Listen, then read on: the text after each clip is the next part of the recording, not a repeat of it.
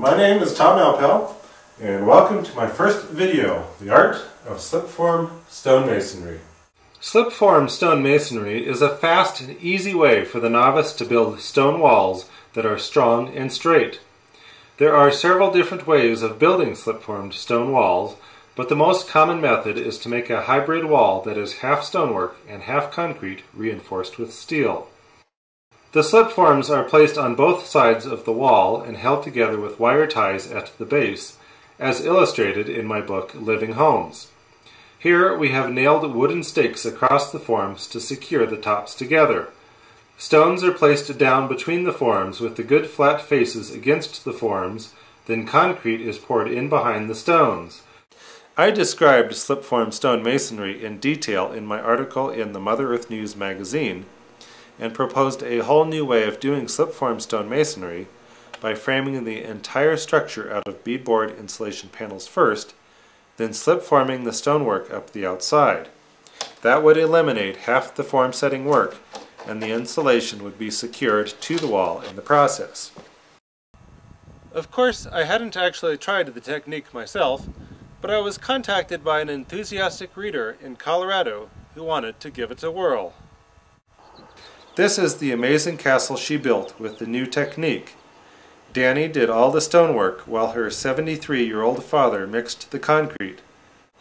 After visiting Danny and her family near the completion of their house, I returned home to give the method a try too, but on a little smaller scale.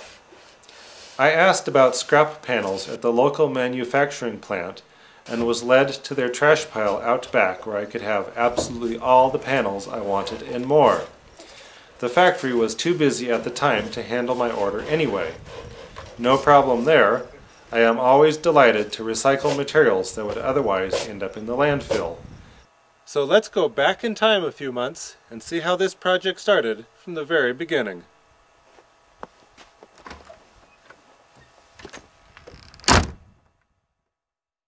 Remember, before you do excavation work, be sure to contact your local utility and ask them to locate underground power lines.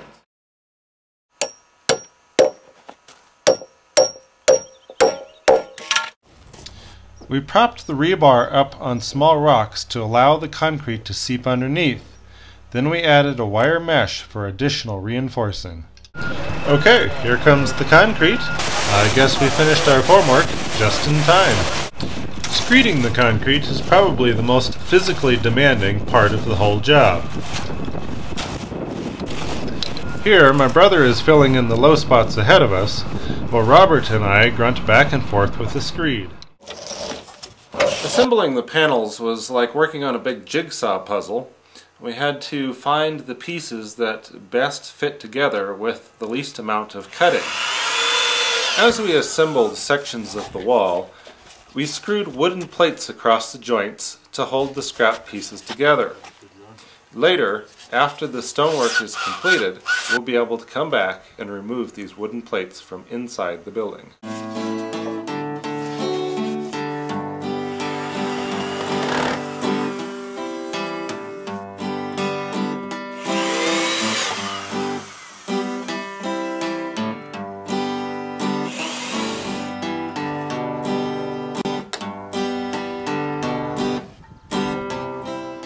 As we put these pieces in the peak, we find that this building is already starting to look like something, only a few days into the project.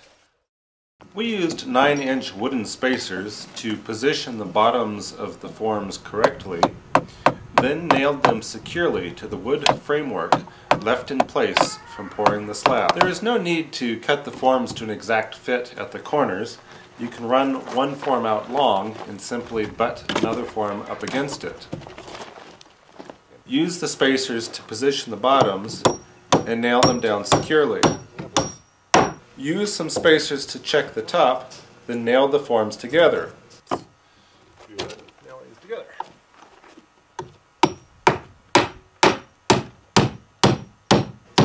Always check your work with a level.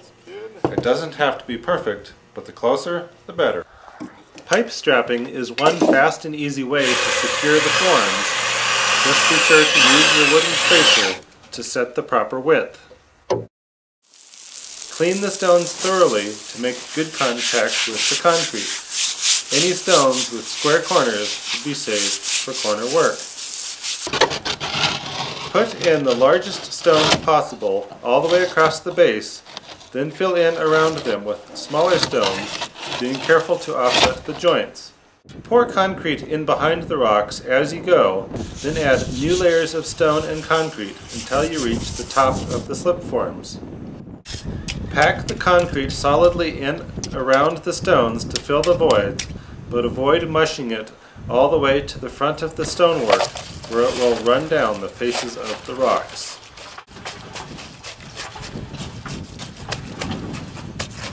Now you can keep stacking the forms up the wall if you have enough, or if you can get the bottom forms out, then you can leapfrog them up over the other set. But we usually prefer to strip the forms off the day after doing a section of stonework, so that we can clean the extra concrete off the wall while it is still somewhat fresh. At first sight, the wall is both exciting and disappointing. Yes, it looks like stonework, but it also looks like a mess. A little bit of hammer or chisel work sure makes a world of difference. To set the slip forms for the 6-foot level, we set them up on stilts and shims for support while we screwed the metal strapping across to the panels.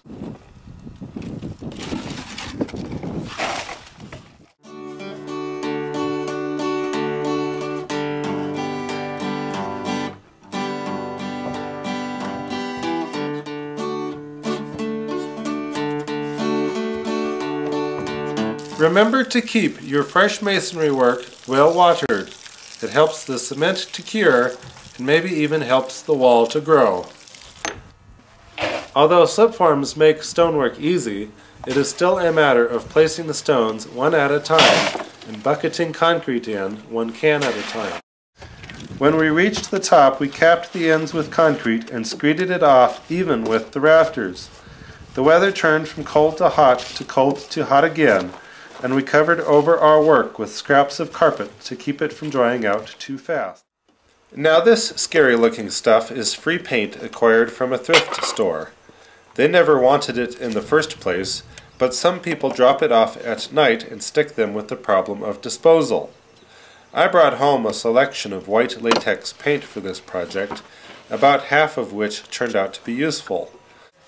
We laid all the panels out in the field and started painting them, just as a knee storm was brewing and blowing. On the second coat, we stopped to put each panel up on the roof just as soon as it was painted, to get it out of the blowing dust and drips of rain. Next we insulated the roof, fitting together more scrap panel pieces. We put all the panels on from above, then went back and screwed them on from underneath. We use a mortar board consisting of a scrap of plywood with a wooden handle screwed to the bottom, and push the mortar into the joints with the aid of a putty knife. I like to empty the mortar board first, then go back and smooth out the joints. The grout dries out quickly, so be sure to keep it well watered so that it can cure with the greatest strength.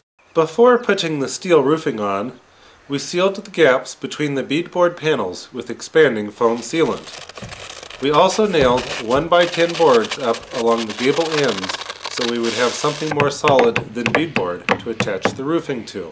Then we put on the steel roofing, being very careful to get the first sheet square with the building, since it affects how all the rest of the sheets lay on the roof. Alright, one more thing before we quit. A simple jelly jar fixture to finish the front side. Now isn't this the cutest workshop you have ever seen?